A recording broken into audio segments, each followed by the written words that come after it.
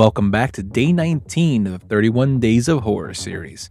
And today we're talking about one of the greatest horror comedy films of all time, 2004's Shaun of the Dead. Back here live at the Waterfront Village with my friend the zombie, Jonathan. You're looking good. Jonathan just got an awesome face paint job. What do you think? I like turtles. This movie is an absolute blast, blending ridiculous humor with some serious zombie action. But here's the thing. While it's hilarious, Shaun of the Dead never forgets that it's a horror film at the core. It walks the fine line between laughs and scares like a pro. So why does Shaun of the Dead stand out? For starters, the film is basically a love letter to classic zombie flicks, especially Night of the Living Dead. You can see the influence everywhere. Director Edgar Wright and star Simon Pegg take the zombie apocalypse trope and inject it with a British sense of humor that's both witty and fucking hilarious. But underneath all those laughs, there's still genuine respect for the genre. This isn't just some spoof. The plot follows Shaun, a regular guy who's just trying to get his life together.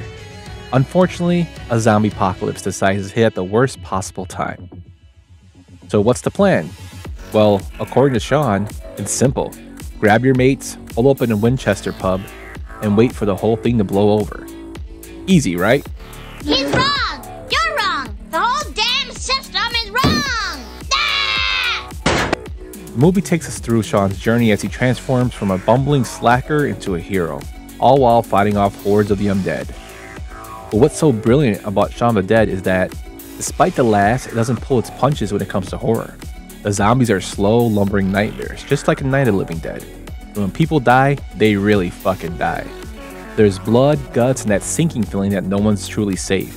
The stakes are real, and the movie doesn't shy away from showing emotional weight of it all. It's comedy, but it's horror first. Let's not forget about the brilliant use of practical effects and makeup to bring those zombies to life, or, well, death. The film nails that classic zombie vibe, playing homage to George A. Romero's original version, while still being fresh and modern.